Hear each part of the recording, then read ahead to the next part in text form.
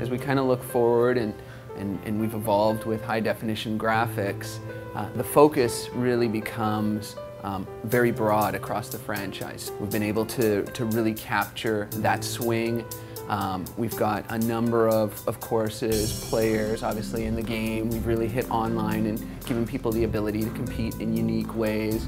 And as we kind of look to the future, a big part of that is in the motion gaming and some of the new experiences that we can develop that really take people from being on their couch in their living room and putting them on the course.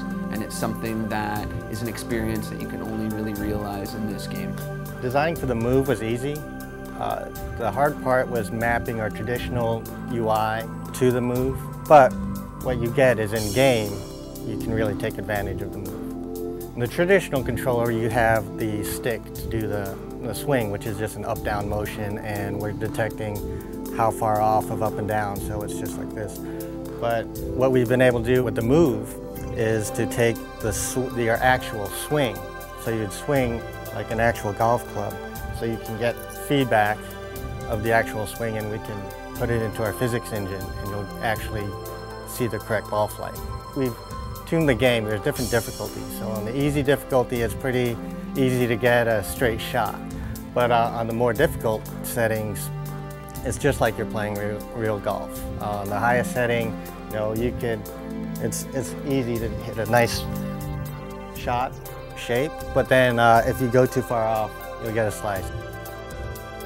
With the traditional controller, you know, pretty much people can get an up and down motion pretty easily. But for the golf swing, as you know, there's a lot of variation in the golf swing.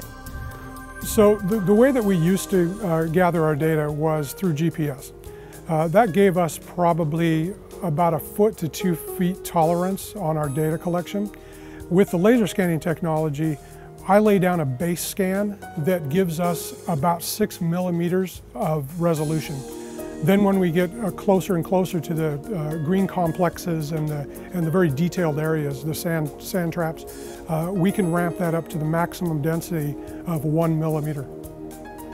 It helped the workflow tremendously. We can get pinpoint accuracy.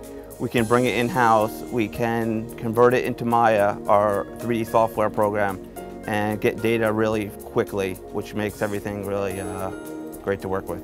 Augusta National has been very, very receptive to our scanning technology. I think that played a large part in them being comfortable with us replicating their course in the game. We were able to show them on our computer screens what the actual resolution that we gathered from their course and how that was going to transfer into exact resolution in the game itself. So when we approached them with the laser scanning technology, they were very receptive to that. One of the things that we've looked at from previous years is the way that the crowd surrounds greens, especially when it comes down to the 17th and 18th, and people are shuffling all the way down. We wanted to really create that tournament atmosphere that maybe we haven't quite been able to do in the past. And what you'll see is now we've got 3D crowd and we've got a lot more depths. So we're used to see maybe 10 or 15 individuals around the green and lining the fairways. You're now seeing 10 times that amount. And we're really excited about the immersion that creates by giving it, again, just that tournament atmosphere.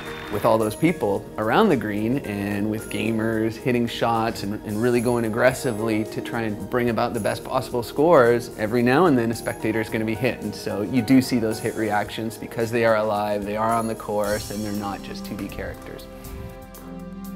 Presentation is something that we look at every year. How do we make the game look better? Definitely plays a key role in immersion, and so we highlighted a few different things this year. We definitely wanted to give the game more of a broadcast feel. We looked at the character models, and we did some work to really bring out the likenesses in the players, unlike has ever been seen in the Tiger Woods PGA Tour franchise. We've obviously added a whole new level of detail into our courses. The moment people see Augusta, they'll see, wow, what an upgrade that we've done on the course side of things. But we've also looked at grass, which is an interesting one, and for a number of years we've been talking about grass, and it sounds kind of funny, but there's been something missing, and so what we really wanted to do was bring out those individual blades of grass. And so when you get into the second cut, you'll immediately notice that, wow, this is 3D grass, and when I swing my club through, I actually see the grass animate. It's a little thing, but it's funny how much it's become a big thing for those amongst the dev team, and alas, we've been able to get it in, and I think people will really appreciate what it delivers.